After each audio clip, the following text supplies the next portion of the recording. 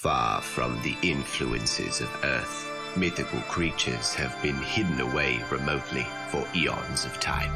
These hybrid creatures flee here from humans, and while some are merely abominations, others are found to possess living souls. The throne wars wage on for the very souls of the creatures discovered here, the brood intent on enslaving them, forcing them to strip mine this small planet of its rare elements.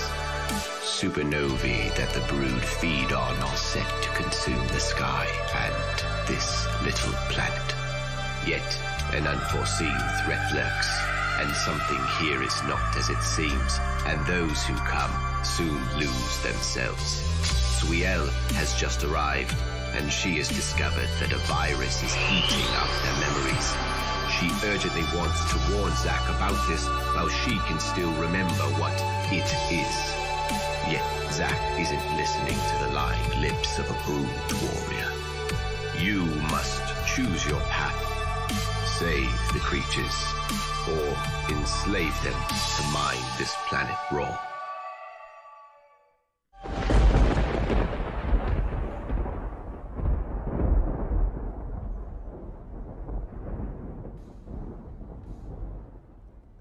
All right, VindaCator here. I'm just going to check here because I am not used to working with one screen. I'll talk about that in a second.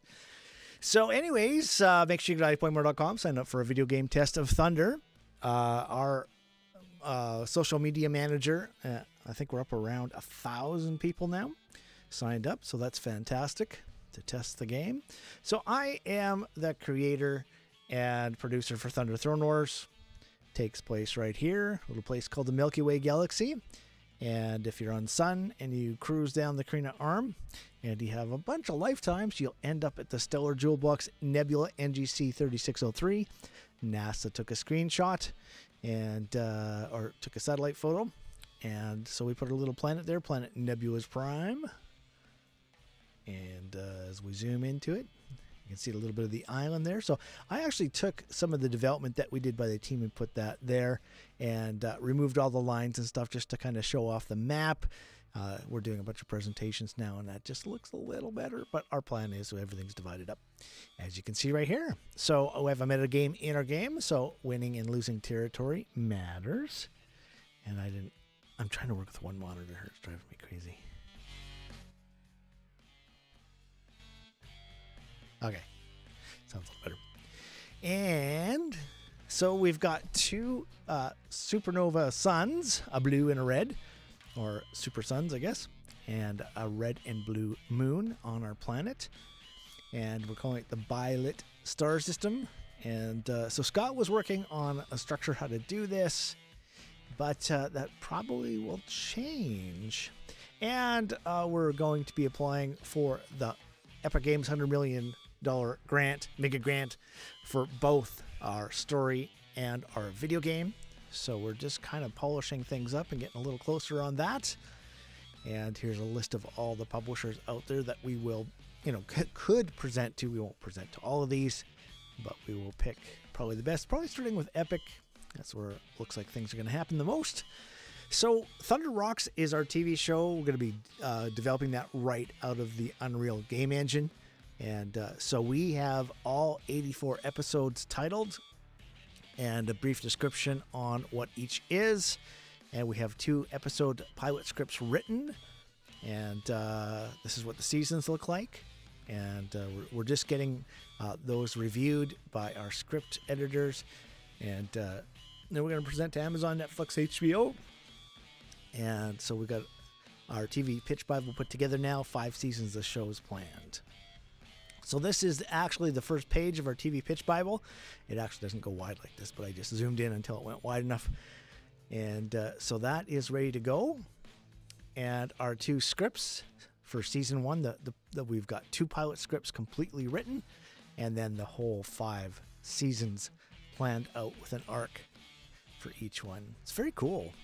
And how the characters interact, just to kind of show a little bit about the characters that are going to be involved and how they relate to one another. And the music you hear is composed by myself. So these are all the titles of the songs and the covers. So if these were singles, these would be the single covers, just to kind of remind me to talk about that. Now, I did get my RTX 10 or 2070 Super DirectX video card, and I installed it, and it worked. And I mean, I'm not overly impressed with it. I'm going to show some shots. I think it is better, but boy, it's not as great as I thought it would be. Although there's probably some settings to do. I just have things running on the basic settings. The other thing is this video card has brought me down to one monitor because I need an adapter to hook the monitor up to it. So for the next couple weeks until the adapter arrives, I will be struggling with one monitor. That's why I wasn't ready for that today. It's like, oh yeah, it's all in one monitor. All right, so let's talk about what's happening with what Steve's working on with the walking, talking trees. So all the check marks are done, views and all that kind of stuff, except number 5 and number 9. He still has to do some various views on them, but he started both of them. I think he's got front and back done. He just needs to do top and side, something like that. And then number 2 will be next. And as you can see, we have number 12 in 3D, and we also have number 1 in 3D. I'll show that in a second here. So there's number 12. There is what Sophia did for it. And that's all rigged and animated and in the game. Not completely animated. We can do some more. Now, I just want to say something here, because somebody in our meeting was talking about, they go, are those arms? Are those fingers? Are those hands? What are those? Now, I just accepted this. I think Steve did a fantastic job on this. And the time to ask those questions is when I'm showing the concept art, because when we get to this stage where it's an actual model, then it's too late. So that's when you voice your opinion. So I just want to bring that up. Oh, I thought I did that with Sophia's name. Anyway, Sophia modeled this, and I guess I missed doing that. So, and I checked all this too. Can you believe that? I missed that. Anyway, so tree 10 is done. Tree 8 is done. Tree 4 is done. These are the views. And tree 6 is done. Tree 11's done. There we go. So we have 16 playable characters in the game. This is something that is in our TV pitch Bible, and I just expanded it to kind of show off some of the characters. There's just 9 I'm showing here, but these are all playable characters. So Balaam, Telly, and Zach. And Zach was done, this was done by Scott Clark from DC Comics, very famous artist. He passed away at the age of 46, I believe. And so I like to show that because nobody's really come close to the level of artistic style that he did. He also did one for Telly. But anyways, I decided to go with the newer one here. So Uriel, Suiel, and Sup. So those are some characters from the TV show and are playable in the game. And then Aha, Azrael, and Payman. So that's all we got done so far. But more are on the way. So that's 9 of the 16, which is pretty good. And just talking about some of the locations. So here's Payman's Sun Fortress. Ija, so you can see it down here on the low end. So Ija also did Azrael's Sun Fortress up the top of the hill. So this is all going to be one level, kind of S's around up to here. Kind of like a backwards S. And you can see in the sky, see the red and blue moons. And Aha's Eternal Castle. Telly's Bane Castle. So that's where you break through into the underground world. There's the Lagger Guru. So we have the voice done for him. Just a little test. And I couldn't help myself. I put him with a didgeridoo because it just sounds so perfect for him. And this is, you're actually not going to be able to see this, but this is what they do in India. They sit, this is a little mat down here. This is a staff in his hand. So we still have to do that. And then it comes back, goes down, and then it's a bar, and he sits on it like that, and it looks like he's floating in the air. So that's what we're going to do with that. So still no textures on anything there. We still have to develop the stand. We need some long sleeves, a robe on him to kind of cover up some of this stuff and cover up the whole operation. So that's being developed right now. Enrique did the pit. I'm trying to look and see what that says. Pit quests. Make sure I'm reading it. So I've got my protective eyeglasses on. But anyways, so this is a book. And when you open it up, here's what the pages are like. And so this is Excalibur pit, so that's the Unicorn Pegasus. And these are pits. These are below the map, so you don't see these. And you get this book from Quest, from the Lagger Guru, and he'll teach you about the pit. And then when you push M in the pit, now this is all not working, it's all design stuff. Push M when you're in the pit, you're going to see this. You'll have a little, pointer or whatever show you where you are. And as you're walking around, you can check and see and figure out where you are. So that's what that's about. Because, it's really easy to get lost under the underground levels. And I say it's a fate worse than death because there's no death in our game. You get banished to a lower level, which is these pits.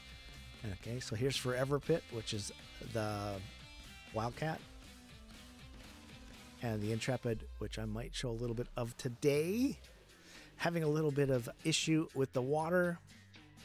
So we'll show some screenshots instead of doing too much down there. But so here's the Lagger prints that Kieran did up. So he drew this up. So this is 2.0 because we already have one in the game. But some issues with the model and the rig.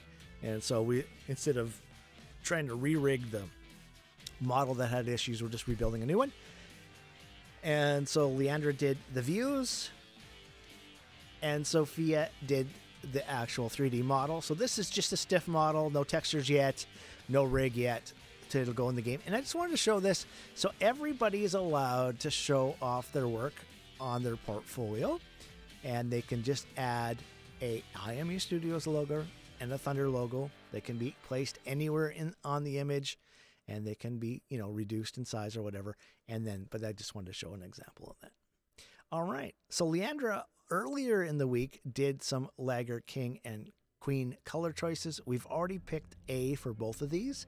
And she's already developed the orthographic views. And I'm not showing that today, but anyways, I'll show this because it's interesting. All right. She also did the Lagger Guard. And this has gone out to modeling. I don't have anything to show for it yet. But that is our Lagger Guard. We do need that for our first quest. And the Lagger Castle by Faria. And she also did the views for it. So we're going to model that at a next stage here, the Lagger Marketplace, which we've already done one part of that. The tent, this one, we've done this one. And the Lagger Huts.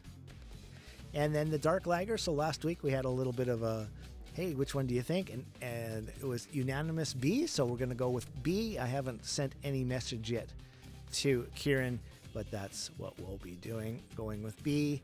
Maybe a mix. I kind of like the shoulder here, so we might mix a couple things. That might look cool to have that there. Oh, I see. He's got a piercing on that shoulder. So maybe we'll stay with that. I don't know.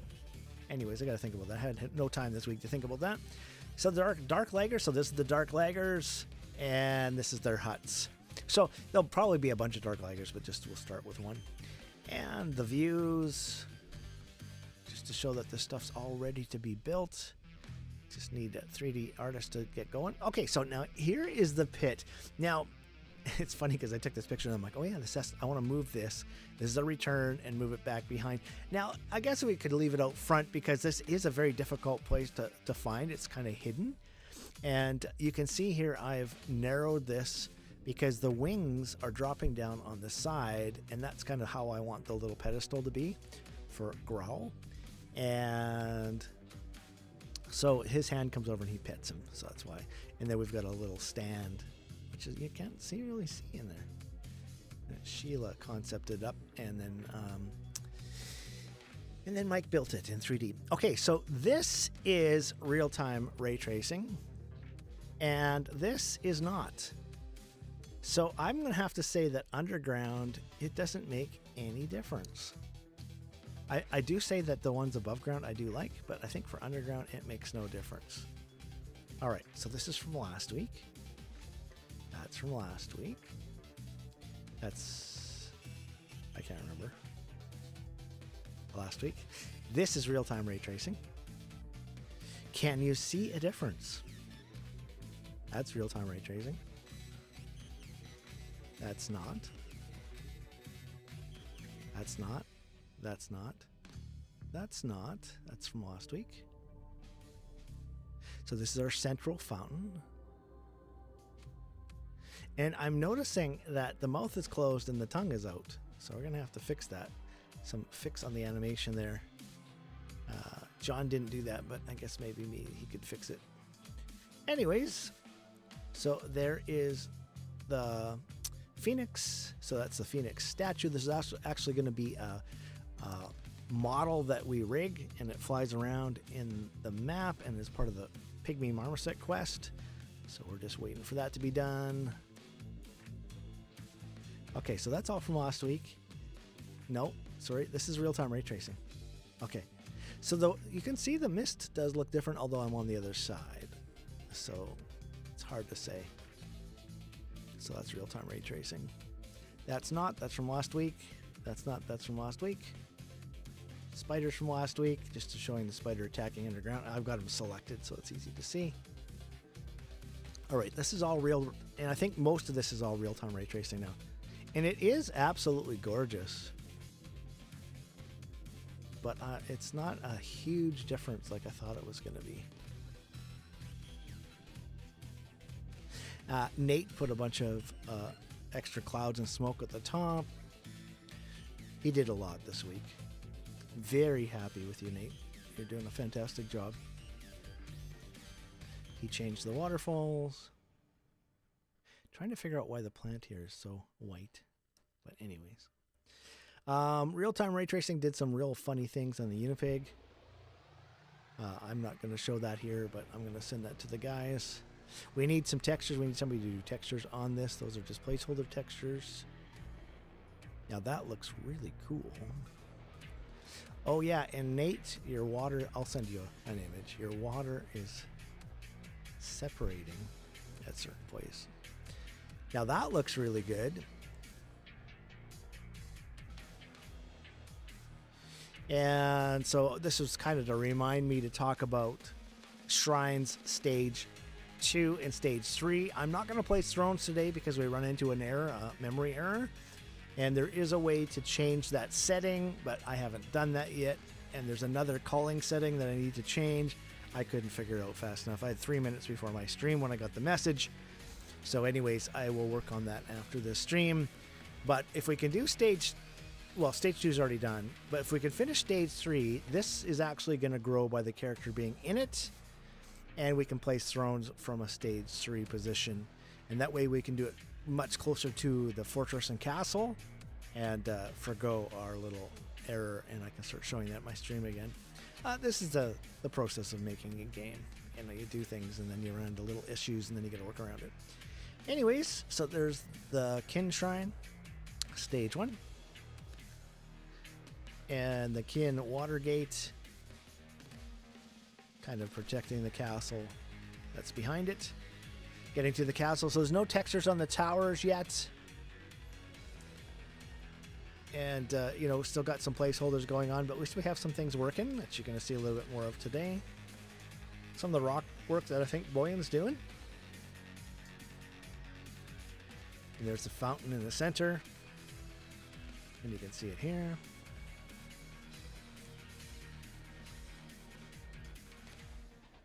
And the throne room. Inside the throne room. Now here's a question for you, Henrique. I don't think these are two-sided because I'm looking at that and I cannot see it. You see, I see this one, but I can't see this one. I can see this one, I can see this one, but I cannot see that one. So I think that's a two-side issue. And so this is not real-time ray tracing because I didn't have a light on here. And so I went and put a light on here because these are really dark. Oh, my throne's floating. Fun. Okay, I didn't know that. Have to fix that. Nate said I can push end and it'll go to the bottom, but that's not working for me. So we'll have to talk about that. A reminder for you to tell me about that. How to make them, to make things find the bottom like that, because I'm just guessing. All right, throne room with the energy icon on it. We got all the special effects working consistently now. So there's the Pygmy Marmoset close-up of them. We've got 2 more rigged and at animation, so we should have a batch of these coming, and they all look a little unique, which is nice. And Sophia did up these Marmoset quest items. So we're just waiting for the nest to come, and then these are going to go into the nest. And so is this. So Leandra did this up as concept, and Sophia did it up as a 3D model. And Renee did this up. Henrique did the textures. And that's what it looks like in the game. So that again is with real-time ray tracing on. And so the rest of this is going to be pretty much real-time ray tracing. So I got the shininess out of the wood there. Nate told me how to do that. I knew how to do that, but sometimes it's just too many things on the plate. So you're going to see here that we're back behind these. So you see the shadow. And so the same thing here. So what I did is I went around to the front, and you can see what the real-time ray tracing, what it looks like when the light's shining on it. Again, that's the back, so it's totally dark with the shadow, and then in front. So that's what's happening there. All right. So we did a lot of work, Nate and I, to the Brood Fortress. You can see I've kind of put in a little tiny bit of a S moat here, added a little bit of one on the other side, and kind of left it open. I know Bear Isle, we kind of go all the way around. Nate is reworking this tree, so that's just a placeholder right now. But there's no textures on these. This is just quick and dirty to get them in. Nate helped me do the lava flow. We got to get the lava river flowing down. And Nate, I just wanted to say to you, I know you're like, oh, I got to put this in. But you know what? That's actually going to be a hole, and there's going to be a deep pit. And the pit is a maze. So if you do fall off, you don't just fall into this, you fall into a maze, and then you got to walk or fly out. So that's it. And then this thing in the middle kind of pushes you because you got to go around it. And if you're not watching, it's very easy to kind of fall off of there. Anyways, that's that. So looking at some of the lava flow that we got in here. Note to Henrique, we need to get this all modeled. All of these things have to become models. So we're getting away. Oh, and another note for Nate. These items, these poles that the dragon heads are under, they're not producing a shadow as well. So those have to be changed. Lots of little things to do. And so we're going to be doing a technical meeting with Zoran once a week. He's going to tell me when. And he made a list of everything that we can do and how it will affect and fix the game and how the game's running. So it's fantastic. Great to start getting into the technical stuff. So there's the Brood gate.